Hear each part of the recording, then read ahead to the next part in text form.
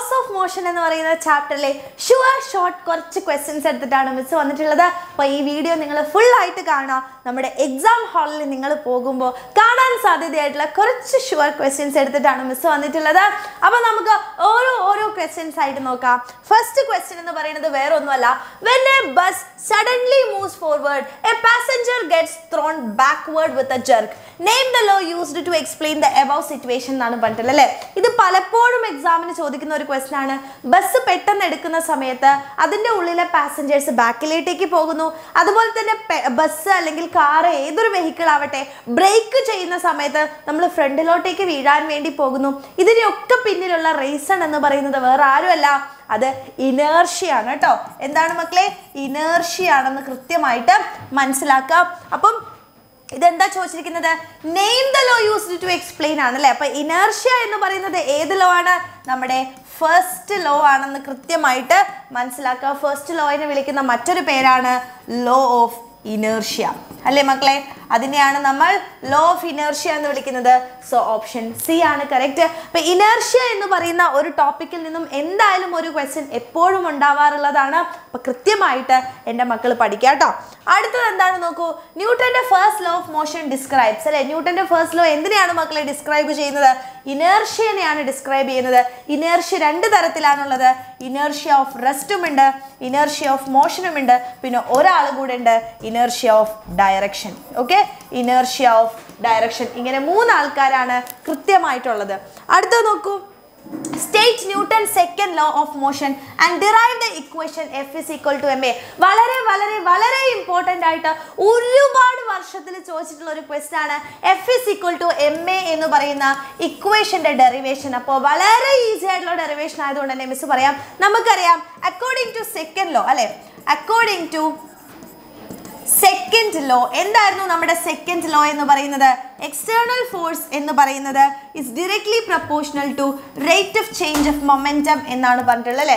F is directly proportional to rate of change of momentum ആണ്. So F is equal to proportionality മാറ്റുമ്പോൾ നമ്മളൊരു കോൺസ്റ്റന്റിനെ അല്ലേ add ചെയ്ത് കൊടുക്കേണ്ടത്. അപ്പോൾ F is equal to K into D P by D T. ഇനി നിങ്ങൾ മനസ്സിലാക്കേണ്ടത് എന്താണെന്ന് വെച്ച് കഴിഞ്ഞാൽ ഈ കെ എന്ന് പറയുന്ന വാല്യൂ അല്ലെ, കെയിൻ്റെ വാല്യൂ 1 ആണ്. സോ നമുക്ക് എന്ത് കിട്ടി?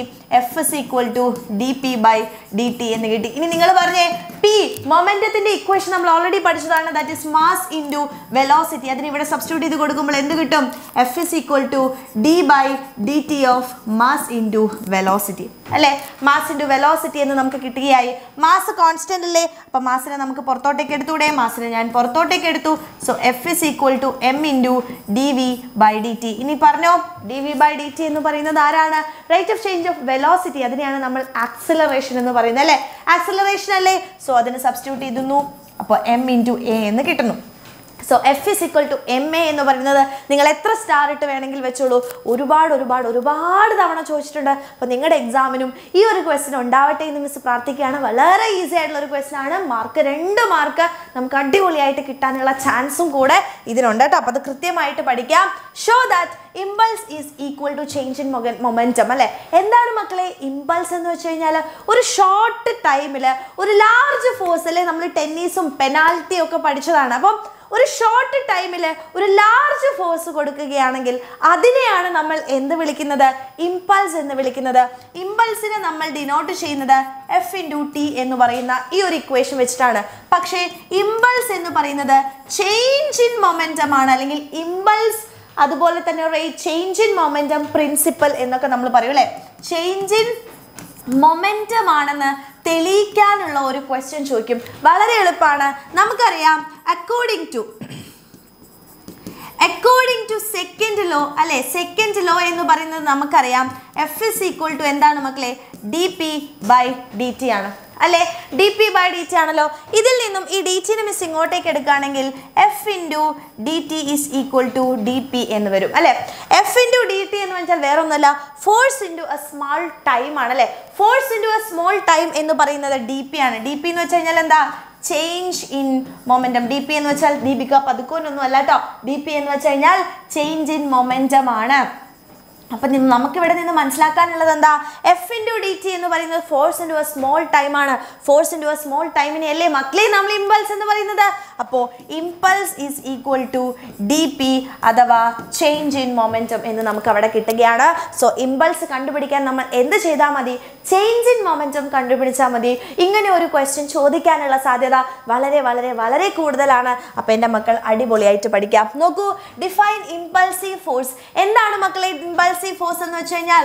ഷോർട്ട് ലാർജ് ഫോഴ്സ് അല്ലെ, large force acting four A short time ആണ് അല്ലെ, ഷോർട്ട് ഇന്റർവെൽ ഓഫ് ടൈമിനെയാണ് നമ്മൾ എന്ത് വിളിക്കുന്നത്? ഇമ്പൾസ് എന്ന് വിളിക്കുന്നത്. ഇതിന് ഒരു എക്സാമ്പിൾ ആണ് ചോദിച്ചത്. ടെന്നീസ്, അതുപോലെ തന്നെ പെനാൽറ്റി അല്ലേ, പെനാൽറ്റി, ഫ്രീ കിക്ക്, ഇതെല്ലാം എന്തിന് എക്സാമ്പിളാണ്? നമ്മളുടെ ഇമ്പൾസിന് എക്സാമ്പിളാണ്. ഇനി നോക്കൂ, batsman hits A ball straight in the direction of the bowler without changing it's initial speed 12 m/s. If the mass of the ball is 0.15 kg, determine the impulse imparted to the ball ആണ് ചോദിച്ചിരിക്കുന്നത് അല്ലേ. എന്താണ് മക്കളെ പറഞ്ഞിരിക്കുന്നത്? Batsman ആണ്. അപ്പോൾ batsman ദേ ഇതാണ് നമ്മുടെ ബാറ്റ്സ്മാൻ. ഇതാണ് ബാറ്റ് എന്ന് വിചാരിക്കൂ. ബാറ്റ്സ്മാൻ നമ്മുടെ ബാറ്റൊക്കെ പിടിച്ച് നിൽക്കുവാണ്. അപ്പോഴാണ് നമ്മുടെ ബോൾ വരുന്നത് അല്ലേ. ബോൾ വരുന്നു. ബോൾ എങ്ങനെയാണ് വരുന്നത്? ഇനീഷ്യൽ വെലോസിറ്റി അല്ലേ, 12 m/s മക്കളെ നമ്മുടെ ബോൾ വരുന്നത്. അപ്പോൾ 12 m/s വരുന്ന ബോളിന്റെ മാസ് എത്രയാണെന്ന് നോക്കൂ. ബോളിന്റെ മാസും തന്നിട്ടുണ്ട് 0.15 kg ആണ് അല്ലേ. അപ്പൊ 0.15 kg മാസ് ഉള്ള നമ്മുടെ ബോള് 12 m/s വരുന്നു. അത് നമ്മുടെ ബാറ്റിൽ തട്ടി എന്ത് ചെയ്യുകയാണ്? തിരിച്ചു പോവുകയാണ് ചെയ്യുന്നത്. നമ്മുടെ ബോള് സെയിം വെലോസിറ്റിയിലാണ് തിരിച്ചു പോകുന്നത്. അപ്പോൾ അതിൻ്റെ വെയിറ്റിന് വലിയ മാറ്റമൊന്നും ഉണ്ടാവില്ല. 12 m/s തന്നെ അത് എന്ത് ചെയ്യുന്നു? തിരിച്ചു പോകുന്നു. അങ്ങനെയാണെങ്കിൽ ഇവിടെ ഉണ്ടായ ഇമ്പൾസ് ആണ് കണ്ടുപിടിക്കേണ്ടത്. എങ്ങനെയാണ് നമ്മൾ ഇമ്പൾസ് കണ്ടുപിടിക്കാം? വളരെ എളുപ്പമാണ്. ഇമ്പൾസ് എന്ന് പറഞ്ഞു കഴിഞ്ഞാൽ ചേഞ്ച് ഇൻ മൊമെൻറ്റം ആണ് അല്ലേ. ചേഞ്ച് ഇൻ മൊമെൻറ്റം എങ്ങനെയാണ് ചേഞ്ച് ഇൻ മൊമെൻറ്റം കാണുക? mv മൈനസ് mu അല്ലേ, mv മൈനസ് mu, അല്ലെങ്കിൽ നമുക്ക് എന്ത് പറയാം? ഫൈനൽ മൊമെൻറ്റം മൈനസ് അല്ലേ, P final minus P initial. ഇനി ഇവിടെ നോക്കൂ, പി ഫൈനൽ ആണ് കണ്ടുപിടിക്കാൻ പോകുന്നത്. അതായത് ബോൾ തിരിച്ചു വരുന്നു അല്ലേ. ആ സമയത്തുള്ള മൊമെൻറ്റം എങ്ങനെ കണ്ടുപിടിക്കുക? Mass into velocity. അപ്പോൾ മാസ് എന്ന് പറയുന്നത് 0.15 ഇൻറ്റു വെലോസിറ്റി എന്ന് പറയുന്നത് 12 ആണ്, മൈനസ് ഇനീഷ്യൽ ആയിട്ടുള്ള വെലോസിറ്റി അല്ല, ഇനീഷ്യൽ ആയിട്ടുള്ള മൊമെൻറ്റം എന്താണ്? അങ്ങോട്ടേക്ക് പോകുമ്പോൾ 0.15 kg തന്നെയാണ്, 12 m/s ആണ്. പക്ഷെ നമ്മളിവിടെ പ്രത്യേകം ശ്രദ്ധിക്കുക, ഇത് ഇങ്ങോട്ടേക്കാണ്, ഇത് ഇങ്ങോട്ടേക്കാണ്. രണ്ടും ഓപ്പോസിറ്റ് ഡയറക്ഷൻ ആണ്. അപ്പോൾ ഓപ്പോസിറ്റ് ഡയറക്ഷൻ എടുക്കുമ്പോൾ നമ്മൾ ഇങ്ങോട്ടേക്ക് പോസിറ്റീവ് എടുത്താൽ അങ്ങോട്ടേക്ക് നമ്മൾ നെഗറ്റീവ് എടുക്കാൻ മറക്കരുത്. അപ്പോൾ നോക്കൂ, ഫസ്റ്റ് നമ്മൾ പോസിറ്റീവ് എടുത്തു. സോ ഇവിടെ ഒരു നെഗറ്റീവ് കൂടെ വരും. അപ്പം എന്ത് വരും? 0.15 ഇൻറ്റു 12 എന്ന് വരും. റെഡിയാണോ? ഇത് നമ്മൾ ചെയ്യുന്ന സമയത്ത് ഇത് രണ്ടും കൂടെ പ്ലസ് ആവും അല്ലേ. അപ്പോൾ 0.15 ഇൻറ്റു 12 എത്രയാണ് വരിക? നോക്കാം. 0.15 ഇൻറ്റു 12 എന്ന് പറയുന്നത് 1.8 ആണ് മക്കളെ. അപ്പോൾ 1.8 പ്ലസ് 1.8 എന്ന് വരും. അതായത് 3.6 kg/s എന്ന് വരും അല്ലേ. കിലോഗ്രാം, യെസ്, kg/s എന്നാണ് വരിക. 3.6. സോ ഇമ്പൾസ് എന്ന് പറയുന്നത് എത്രയാണ്? 36 kg/s അല്ലെങ്കിൽ 36 Newton/s എന്നും പറയാം. 36 Newton/s. അപ്പോൾ അവിടുത്തെ ഇമ്പൾസ് ഇമ്പാർട്ടഡ് നമ്മൾ എങ്ങനെയാണ് കണ്ടുപിടിച്ചത്? ചേഞ്ച് ഇൻ മൊമെൻറ്റം ഉപയോഗിച്ചുകൊണ്ടാണ് കണ്ടുപിടിച്ചത്. ഇതുപോലുള്ള ഒരു ക്വസ്റ്റ്യൻ എന്തായാലും ചോദിക്കാനുള്ള സാധ്യതയുണ്ട് കേട്ടോ. The rate of change of total momentum of a system of many particle system is proportional to. ഇത് ആക്ച്വലി എന്താണ്? സെക്കൻഡ് ലോയിന്റെ സ്റ്റേറ്റ്മെന്റ് ആണ് തന്നിട്ടുള്ളത് അല്ലേ. അപ്പൊ സെക്കൻഡ് ലോയിന്റെ സ്റ്റേറ്റ്മെന്റ് ആണ് തന്നിട്ടുള്ളത്. Rate of change of total momentum ആണ് തന്നിട്ടുള്ളത്. അപ്പൊ rate of change of total momentum എന്ന് പറഞ്ഞാൽ എന്തിനാണ് പ്രൊപ്പോർഷണൽ? എക്സ്റ്റേണൽ ഫോഴ്സിനാണ് പ്രൊപ്പോർഷണൽ അല്ലേ. It is proportional to the external force acts on it എന്നാണ് നമ്മൾ പഠിച്ചിട്ടുള്ളത്. അപ്പൊ എക്സ്റ്റേണൽ ഫോഴ്സ് എന്ന് ആരും മറക്കരുത്, തെറ്റിക്കരുത് കേട്ടോ. അടുത്ത നോക്കൂ, when a large force acting for a short interval of time, the force is said to be impulsive force. നമുക്കറിയാം, ഒരു ലാർജ് ഫോഴ്സ് ഒരു ഷോർട്ട് ഇന്റർവെൽ ഓഫ് ടൈമിലേക്ക് ആവുന്നതിനെയാണ് അല്ലെങ്കിൽ അപ്ലൈ ആവുന്നതിനെയാണ് നമ്മൾ എന്ത് വിളിക്കുന്നത്? ഇമ്പൾസീവ് ഫോഴ്സ് എന്ന് വിളിക്കുന്നത് അല്ലേ. അപ്പോൾ ഇവിടെ എന്താണ് ചോദിച്ചിരിക്കുന്നത്? State and proof impulse momentum principle. അതായത് impulse is equal to dp അഥവാ ചേഞ്ച് ഇൻ മൊമെന്റം അല്ലേ. ചേഞ്ച് ഇൻ മൊമെന്റം ആണെന്ന് പ്രൂവ് ചെയ്യാനാണ് ചോദിച്ചിട്ടുള്ളത്. അപ്പോൾ ഇവിടെ കൃത്യമായിട്ട് മിസ് പ്രൂവ് ചെയ്ത് തന്നിട്ടുണ്ടായിരുന്നു.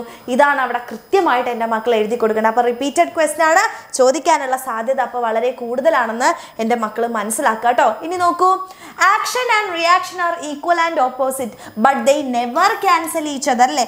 എന്തുകൊണ്ടാണ് നമ്മളുടെ ന്യൂട്ടന്റെ തേർഡ് ലോയിലാണ് നമ്മൾ പറയുന്നത് ആക്ഷനും റിയാക്ഷനും ഈക്വൽ ആണ്, ഓപ്പോസിറ്റ് ആണ്. അങ്ങനെ ഈക്വലും ഓപ്പോസിറ്റുമുള്ള ഫോഴ്സ് ക്യാൻസൽ ചെയ്ത് പോകണ്ടേ, പക്ഷെ അവിടെ ക്യാൻസൽ ചെയ്ത് പോകുന്നില്ല അല്ലേ? അപ്പൊ അതിന് കാരണം എന്ന് പറയുന്നത് എന്താണ്? വേറെ ഒന്നുമല്ല, ആക്ഷനും റിയാക്ഷനും, action and reaction acts on different body അല്ലേ?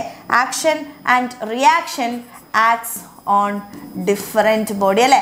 ആക്ഷൻ ഒരു ബോഡിയിലാണെങ്കിൽ റിയാക്ഷൻ വേറൊരു ബോഡിയിലാണ്. ഇപ്പോൾ തോണി തുഴയുകയാണെങ്കിൽ നമ്മൾ ഫോഴ്സ് കൊടുക്കുന്നത് വെള്ളത്തിലേക്കാണ്, റിയാക്ഷൻ കിട്ടുന്നത് തോണിയിലേക്കാണ്. അപ്പോൾ ആക്ഷനും റിയാക്ഷനും രണ്ട് വ്യത്യസ്ത ബോഡികളിലാണ് ആക്ട് ചെയ്യുന്നത് എന്നാണ് നമ്മൾ അവിടെ കൃത്യമായിട്ട് എഴുതി കൊടുക്കേണ്ടത്.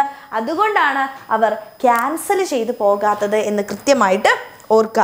അടുത്ത ക്വസ്റ്റ്യൻ നോക്കൂ, write a person firing A bullet from A gun experience A backward jerk അല്ലേ? എന്താണ്?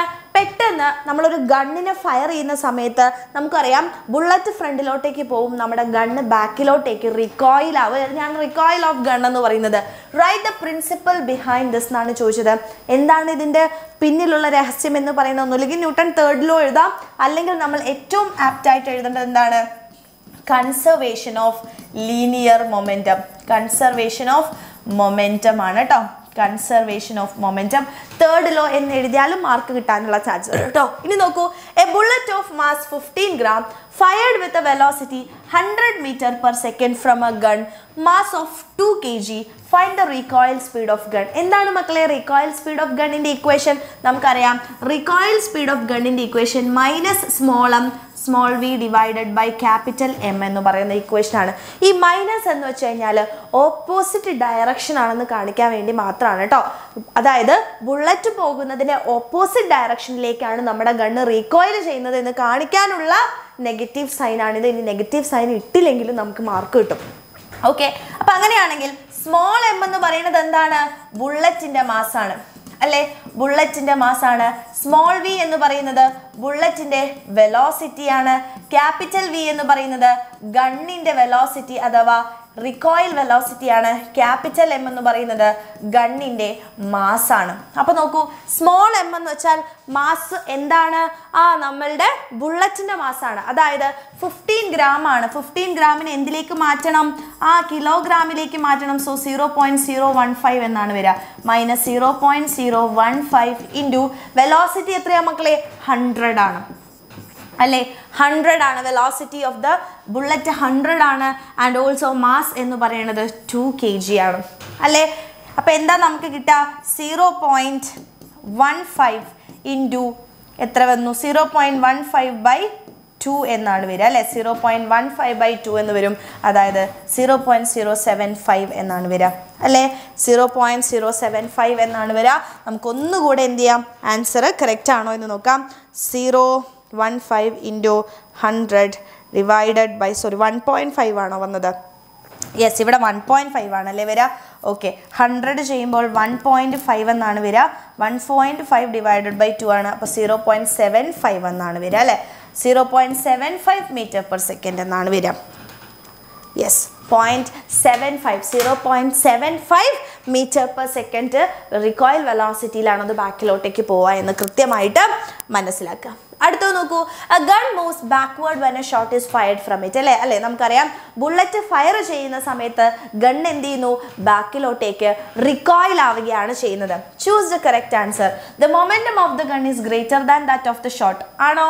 മൊമെന്റം ഓഫ് ദ ഗണ്ണും ഷോട്ടും ഗ്രേറ്റർ അല്ലേ? അതാണോ? എന്താണ് അവർ തമ്മിലുള്ള റിലേഷൻഷിപ്പ്? ഗണ്ണിന്റെ മൊമെന്റവും അതുപോലെ തന്നെ ബുള്ളറ്റിന്റെ മൊമെന്റവും ഈക്വൽ ആൻഡ് ഓപ്പോസിറ്റ് ആണ് അല്ലേ? നമ്മൾ എങ്ങനെയായിരുന്നു എഴുതുക? മൈനസ് അല്ലേ? Capital M capital V is equal to minus small M small V. എങ്ങനെയായിരുന്നു നമ്മുടെ ഇക്വേഷൻ വരുന്നത്?